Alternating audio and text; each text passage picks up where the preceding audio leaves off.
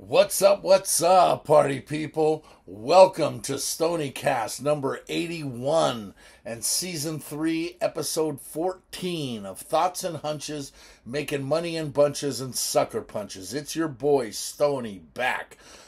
Following Stony Giving Weekend for the 81st time.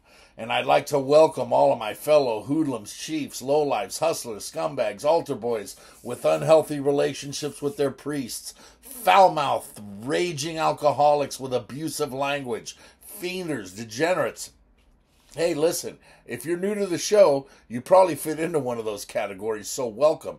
And make sure to hit the subscribe button in the lower right-hand corner down here so you can be notified every time I put out a new video, usually around this time on Friday evening, unless otherwise noted.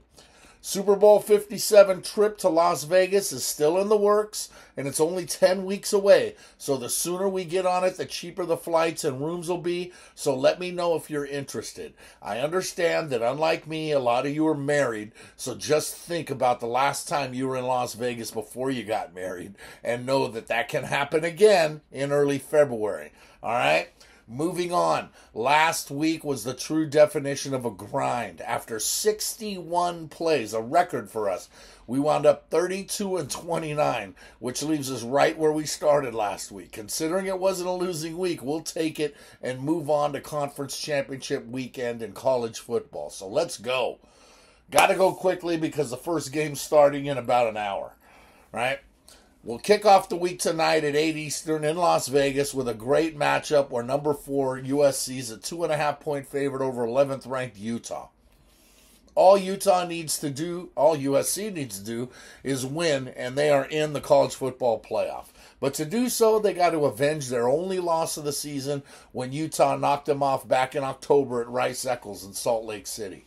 Since then, USC's ripped off 5 straight, and quarterback Caleb Williams has the Heisman Trophy virtually sewn up. Utah had a tough 3-point loss 2 weeks ago to Oregon in Eugene, but the Utes are 9-3 and ranked 11th for a reason. They're tough and physical. Do I think this will be a shootout like the last one? No. Either way, it plays into Utah's hands. SC can score. We know this. But so can Utah. I may be nuts, but I'm going to roll with the Utes and take the points. Tomorrow at noon Eastern at Ford Field in Detroit, 7-5 Toledo limps in at 7-5 and is a short 1.5. I said that twice. And is a short 1.5-point favorite over 9-3 Ohio in the MAC championship. Despite losing 2 straight, Toledo still won the West Division, even though they come into this one with 2 banged-up quarterbacks. Ohio lost their quarterback for the season, but their defense has carried them as it's the number 1 unit in the MAC. It's for that reason that I not only like Ohio to win outright, but I'm also committing the cardinal sin and taking the under in the MAC championship. Ohio money line and under 56. How's that?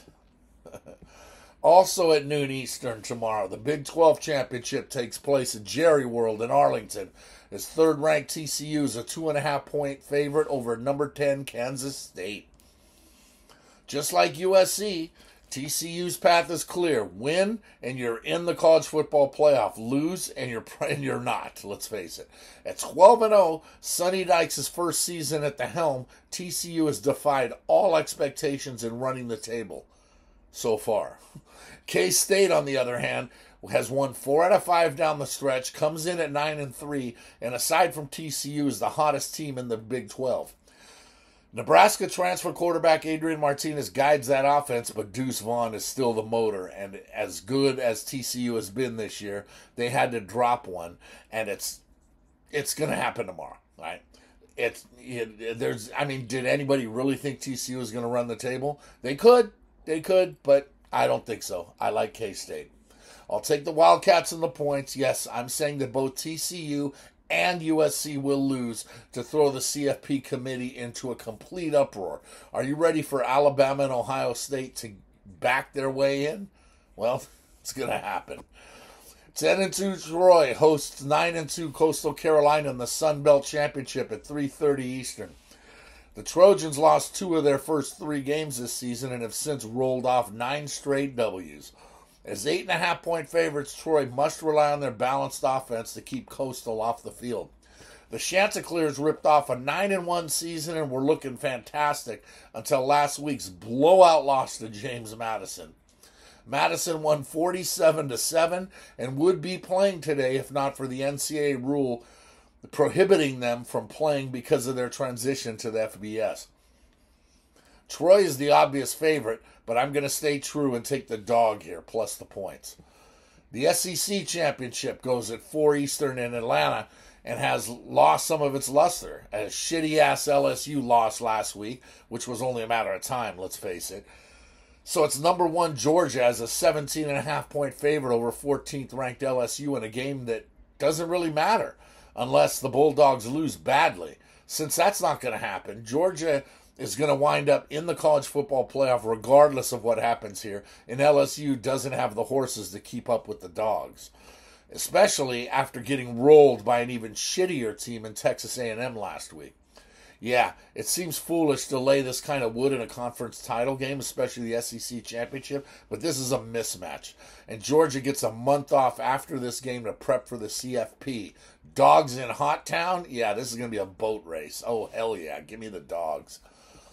American Athletic Championship goes at 4 Eastern in New Orleans as number 18 Tulane is a 4-point favorite to 22nd ranked UCF in a rematch of a game played just 2 weeks ago. In that one, UCF came into the Big Easy and knocked off Tulane, but the 10-2 Green Wave still get to host the title game over the 9-3 Knights. While the 38-31 final from 2 weeks ago is a bit misleading, UCF controlled the game and dominated Tulane throughout, let's face it. Now's Tulane's shot to get even and wind up in a New Year's Day bowl game with a win, probably. I'll roll with the Green Wave to exact their revenge and get the cover. Also at 4 Eastern, the Mountain West title is up for grabs as 9-3 Boise State is a 3-point home favorite over 8-4 Fresno State. The two schools met back on October 8th on the Smurf turf as Boise rolled to a 40-20 win. Fresno hasn't lost since, while winning 7 straight, punctuating it with a 30-0 shutout of Wyoming last week. Boise on the Smurf turf is always a tough out, but Fresno is clearly the hot hand right now, and I'll take the Dogs on the road and the field goal on the road. With the FCF's playoffs going on, there are 20 teams left, and we can't let a week go by without firing on one. At 5 Eastern tomorrow at Hornet Field, yes, Hornet Field, Sacramento State is a 13-point favorite over Richmond. A week after losing to William and Mary, Richmond rolled Davidson 41-0 last week to get to 9-3 after finishing third in the Colonial this year. The second-ranked Hornets are loaded and primed to win the whole damn thing. And while it may be short-sighted to lay 2 touchdowns in a playoff game, we're going to roll with the Institute of Higher Education at California State University at Sacramento. Stingers up. At 8 Eastern in Charlotte, 9th-ranked Clemson is a 7.5-point favorite over number 23 North Carolina in the ACC title tilt. After Notre Dame blew out Clemson a month ago, the Tigers appeared to have righted the ship until dropping their rivalry game last week to South Carolina. North Carolina may have earned their spot in this one, but let's face it, they clearly backed in after dropping their last 2 games to Georgia Tech and NC State after winning 6 straight. With Clemson as a 7.5-point chalk, and these two teams not meeting in the regular season, I'm going to roll with Carolina, and I'm going to take the points here. The Big Ten title game qualifies as the degenerate special of the week at Lucas Oil Stadium in Indy at 8 Eastern, as second-ranked Michigan is a 17-point favorite over 8-4 Purdue. Michigan's blowout win at the Horseshoe last week took all the headlines, along with Jim Harbaugh's ascent as one of the best coaches in the business. Most believe Michigan is in the playoff even if they lose, but make no mistake, Michigan will not lose this one. The problem they have is that the spoiler makers are in perfect position to do exactly what they're best at, spoiling. Yep, Michigan wins, but Purdue covers. Moving on to the NFL now. It's on Sunday. The 4-7 Steelers are in Atlanta to take on the 5-7 Falcons with the line set at a pick'em. Excuse me. Damn, must have COVID. Call the ambulance.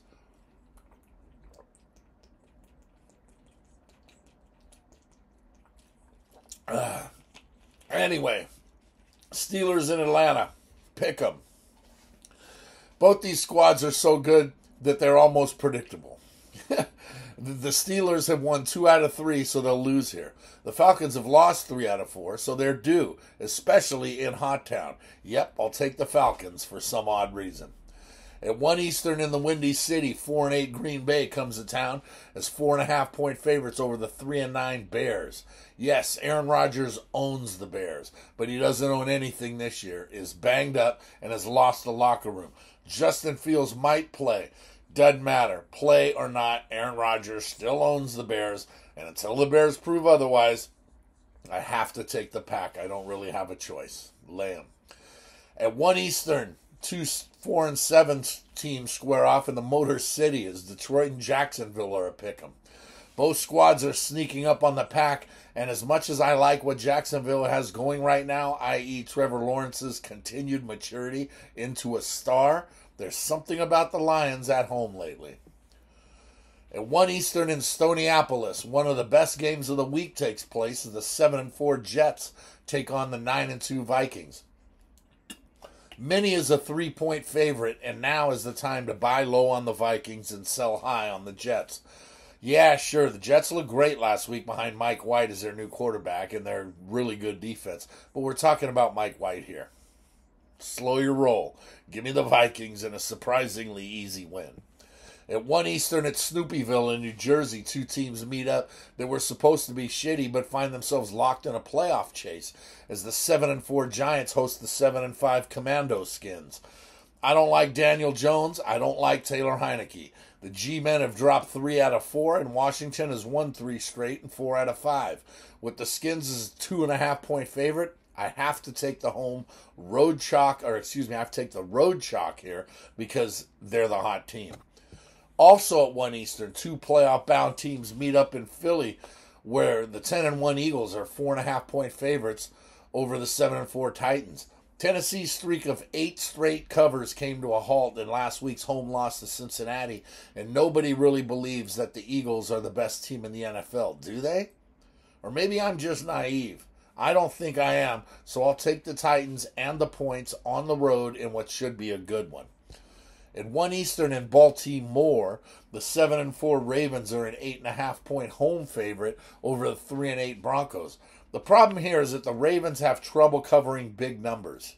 So whenever they're favored by this many points, you always bet against them.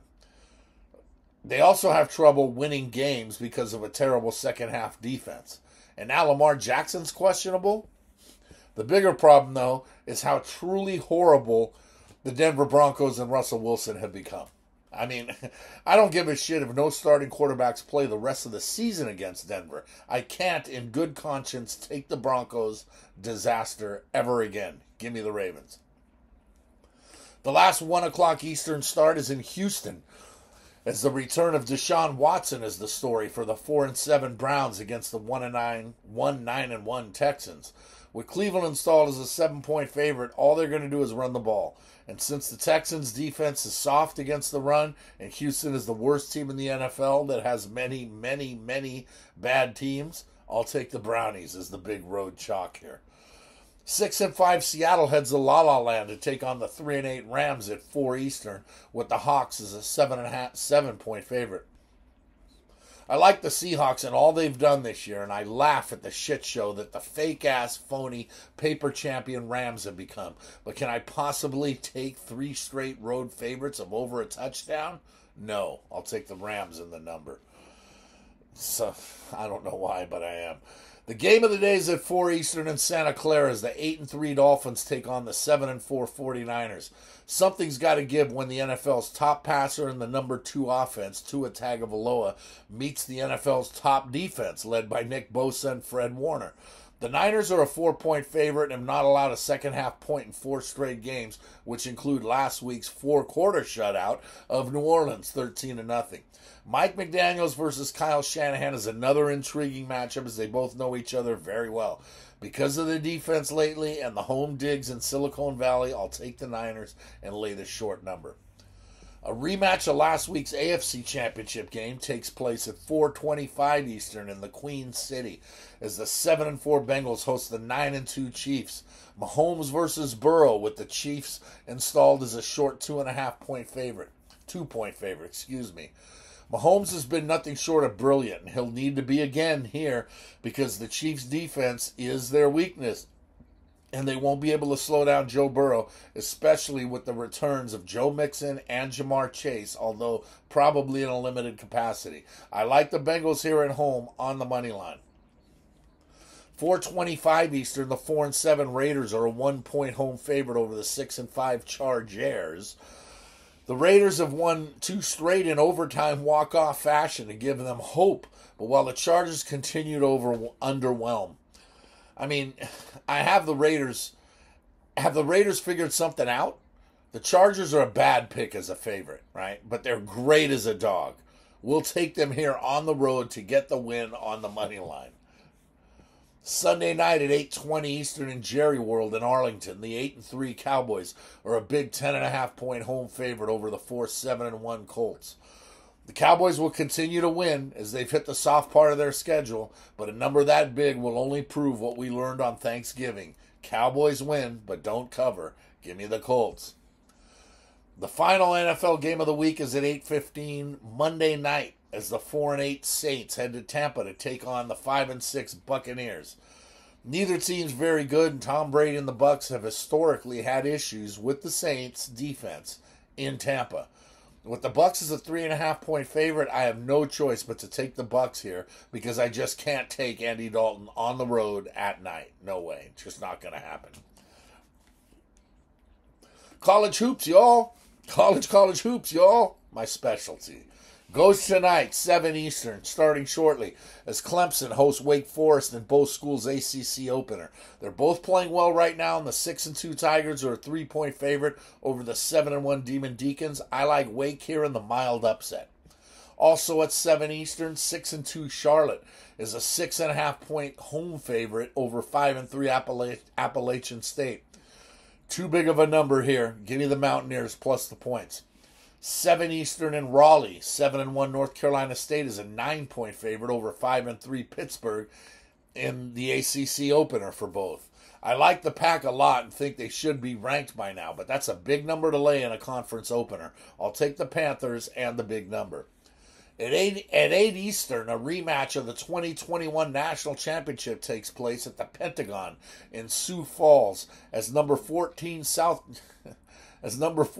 Gonzaga is a short 2-point favorite over 6th-ranked Baylor. Both schools are 5-2 in the Peacock Classic, which has the makings of a good one. Big men Drew Timme of Gonzaga and Flo Tamba of Baylor are the only starters left from that game a year and a half ago. Gonzaga gets their revenge here with the win and the cover. Number 22, Maryland, is a 1.5-point home favorite over number 16, Illinois, in both schools' Big Ten opener at 9 Eastern tonight at the Xfinity Center in College Park. Good one right here. Both schools won their respective games easily in the Big Ten ACC Challenge the other day, and now they face each other in what should be a solid opener. I like the Illini here to get the outright win on the road. We'll start tomorrow's very full college hoop schedule at noon Eastern as 4-4 Georgetown is a 4.5-point favorite over 3-4 South Carolina. The Hoyas have shown some improvement so far for head coach Patrick Ewing, especially on the glass, but they won't be able to take down the Gamecocks. I'll take USC plus the 4.5. Phones just blowing up. Must be time. We still got about 45 minutes till game time. At noon Eastern at the Joyce Center, 6-1 Notre Dame is a 4.5-point favorite over slumping 3-4 Syracuse. The Orange always starts slow, and this will be another one they let get away as the Irish get the win and the cover at home. 12:30 Eastern, 2-5 Villanova. Yeah, it's hard to imagine that. It should be 5-2. Is a 3-point favorite over 6-1 Oklahoma and Stoniecast. Yeah, Nova's off to a slow start and misses Jay Wright, but there's still a short home chalk here over the not yet tested Sooners. I like Nova at home. 4-4 Temple is a 2-point home favorite in Stoniecast over 5-2 Virginia Commonwealth at 1 Eastern. Temple is nice, but VCU gets the W here on the road. Speaking of Stoniecast, we'll stay in the city of brotherly love for the third straight game as a battle of 5 takes place at 2 Eastern, where 5-5 Penn is a 5-point favorite over 3-4 LaSalle. One thing I've learned over the years in Philly's Big Five is to always take the dog. Give me the Explorers plus the points.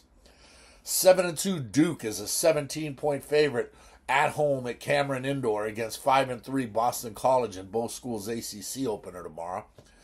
Duke is going to win the ACC this year and is going to win this game, but not by 18. Give me the Eagles. Number 10, Indiana, is a 3-point road favorite against 5-2 Rutgers at 4 Eastern in Piscataway. The Hoosiers are off to a hot start, and this could be a letdown after knocking off North Carolina on Tuesday, but not yet. I'll take IU and lay the number. That ain't lumber. That's just a small number. Southern Illinois heads to St. Louis to take on the Billikens at 4 Eastern with St. Louis an 8.5-point home favorite. I like the Salukis here on the road getting the number. Wisconsin and Marquette meet up in Milwaukee with the Warriors. Yes, I still call them the Warriors, not the Golden Eagles. A 5.5-point favorite. I like Marquette a lot, but this is a great rivalry in which both schools have won 5 of the last 10. So I'll roll with the Badgers on the road here. At 6:30 Eastern in Cincinnati, another good one. 5-3 Xavier's a 3.5-point home favorite over 6-1 West Virginia. Xavier is slowly improving, but I like the Fighting Bob Huggins over the Fighting Sean Millers with the points. At 6:30 Eastern in New York, 7-1 Yale is a 14.5-point road favorite over 2-5 Stony Brook. I'm going to take Stony Brook because they're Stony Brook. I mean, come on. At 9 Eastern, UC Irvine is a 7.5-point home favorite over Fresno State. And as much as I like what the Anteaters are doing, I'll roll with Fresno here as the road dog. At 10 Eastern in the Little Apple of Manhattan, Kansas State is a 6.5-point favorite over Wichita State. And I'm going to roll with the Shockers on the road here. Don't really have a choice. At 10:30 Eastern in Fort Worth, top-seeded Houston's a 10-point favorite over St. Mary's, and I have no choice but to take the Gales and all those points to give Houston all they can handle. At 11 Eastern in La La Land, Nevada is a 3.5-point road chalk at Loyola Marymount. The Lions are young, but Reno is deep and long. I'll take the Wolfpack here and lay them. And finally, the Degenerate Special for Saturday goes at 11 Eastern. That's 2.5-point road favorite UNLV takes on San Diego. The Toreros could be dangerous, but don't have the horses to keep up with the Rebels here. I'll take Las Vegas on the road to close out the day.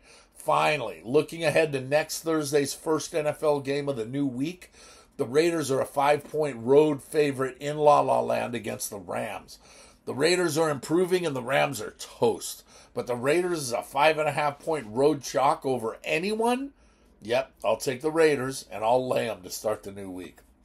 So that's 11 college football plays, 14 NFL matchups, and 20 college hoops plays. That gives us another 45 plays for the week. All free, donated by your boy. For free. No one else gives you this and continues to hit at such a high level. This is the week to go big and bury the books. So let's hit them hard and hit them early. And remember that if you want to win big, you got to bet big. You can't go broke taking a profit.